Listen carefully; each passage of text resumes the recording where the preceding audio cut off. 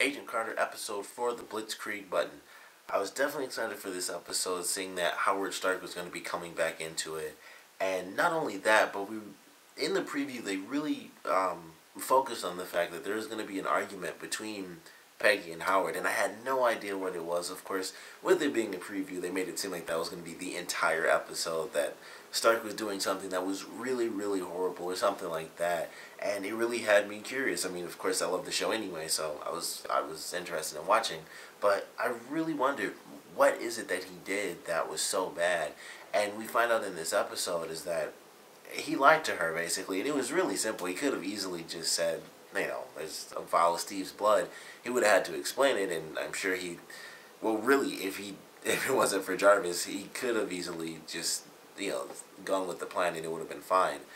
But she got upset by that. It's Steve's blood, and he hid that from her, and not only that, but it seems like with him being, Howard Stark, it's just like he would use all these great things and really just do it because he's making money, not because, curing something as simple as the common cold would, change the world. So it was a really cool, interaction between the characters. It was a great scene, even though it wasn't really the big focus. I mean, most of it was focused on, like, a bunch of other stuff compared to that, specific little scene.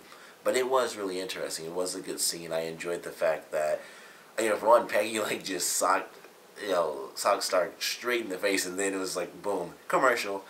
And I thought that was pretty cool. It's just like, she was mad that he lied, and, it could have been avoided. He would have, like I said, he would have had to explain why he had the blood and all this stuff, which he had to do anyway, but it would have been much easier. And he says why he didn't do it, and it was because he wanted to not make her upset or anything like that, but she be able to handle that. Is of course kind of a crappy thing to remind someone of the person that they really kind of fell in love with, and then who, like, crashed into the ocean and was lost forever in a frozen tundra.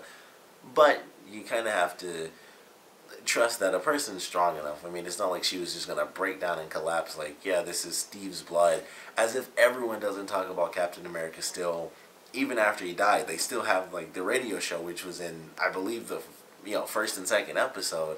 So it's not like she doesn't hear Captain America being tossed around all the freaking time.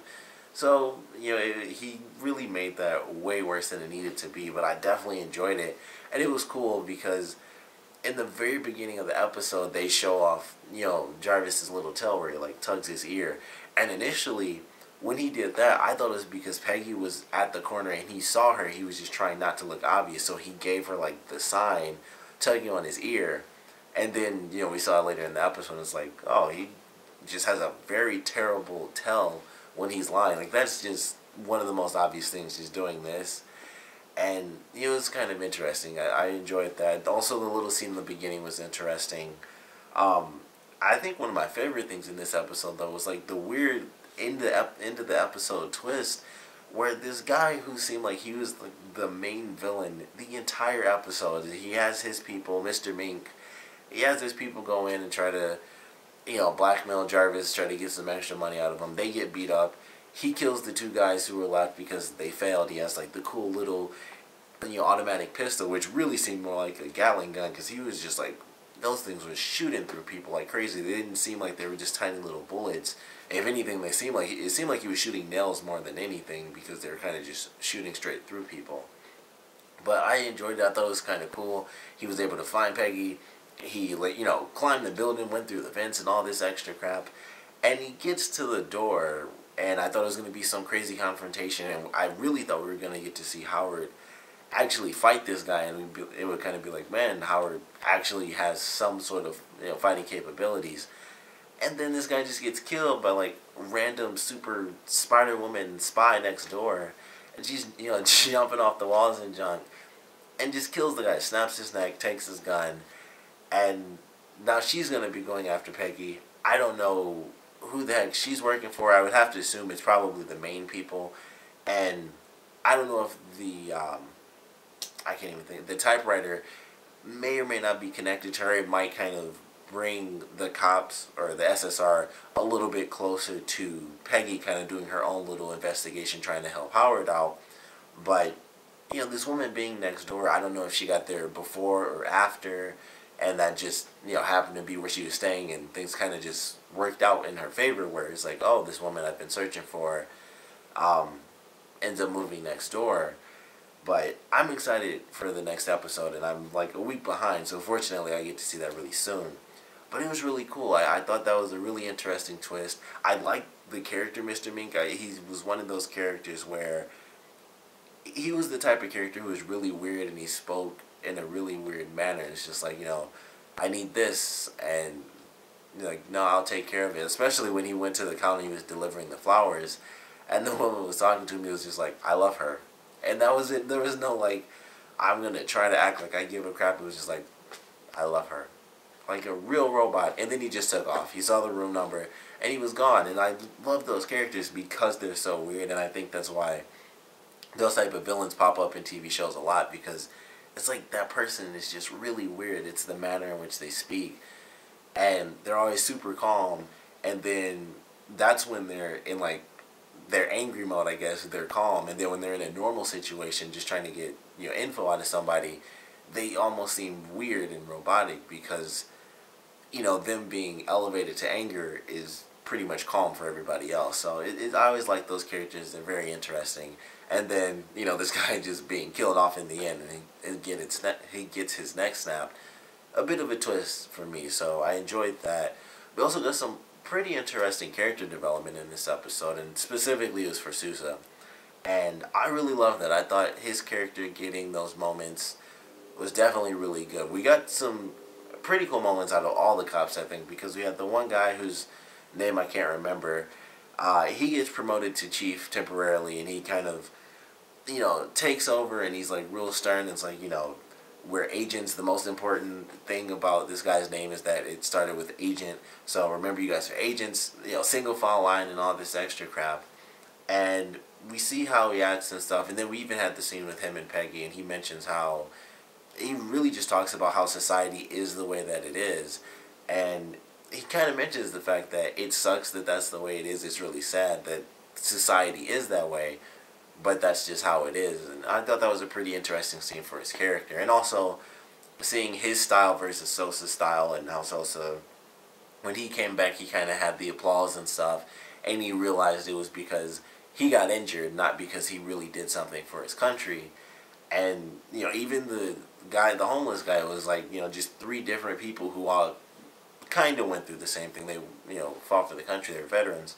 And it was just really interesting to see the different styles, and how these three people went through the same thing, and they all came back very different people. One guy was homeless, and it's like he had extra crap that sucked when he got back home with his wife cheating and losing his job. Then you have like Sousa, who was injured, and it's like he wanted to be thanked, but not because he was injured or because other people felt guilty for feeling fine, but just because he did his job. He did what was to be done. And then we had like the third guy, where in this episode we get the reference that he did so much crazy stuff that he got like medals and awards and all this extra stuff. And for him, it's like, I just did what I needed to do. So I'd love to get some information on that. Although if they kind of do a season 2 for the show, which I believe they probably will. I think they said they want to. I don't know if it's been officially greenlit yet. But if we get a season 2 or something like that, I'd love to get some backstory on him and just all the extra stuff that he did. But I thought that was cool. And even the chief, when he went to Germany, or he went to Russia, he went to one of those places. They said Germany and Russian, Germans and Russians a lot in this episode, so I don't remember exactly where he went. But I know he spoke to a German. And I enjoyed that. I liked his tactics, where it's like, this is cyanide, you give me the answers, I'll let you die a quick death.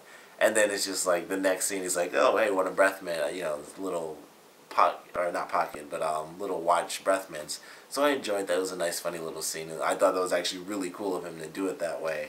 And it was just a good episode. We got to see Howard come back in, kind of doing his thing, being silly with and promiscuous with the woman in the building. We also got to see Stan Lee with his little cameo, which I knew he was going to have one.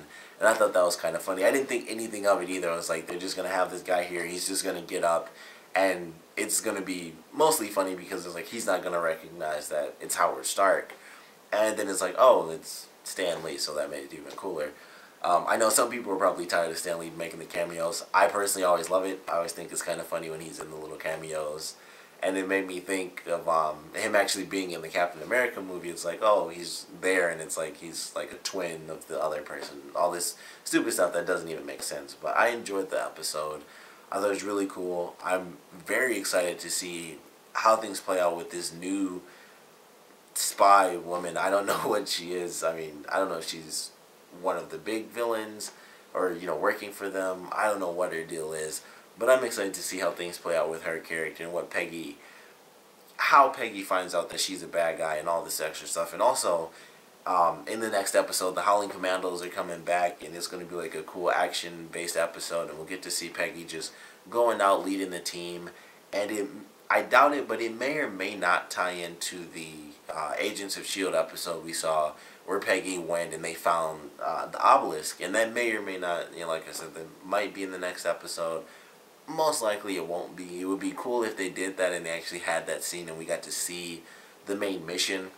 But if I remember right, in that episode, the mission went by like that. Like, they went in, they shot a couple of people, and it was like, alright, you know, we solved all the issues. But I'm excited for the episode. But of course, I want to know what you guys thought about this one. So please comment below. Let me know your favorite parts, your least favorite parts. And even though I'm like a week behind with this, so there's really no point in asking the question, what do you guys think is going to happen with this secret agent? Like, what is her mission? You know, who exactly is she working for? And just how are things going to play out? Like, how bad is it going to get for Peggy? Or really, how easy do you think it might be? Because I'm sure things are going to work out. She's going to survive. If you saw the Captain America movie, she was in that. Sorry if that's a huge spoiler. It's really not, because she's not really in the film. She's in it for like 5 minutes, if that.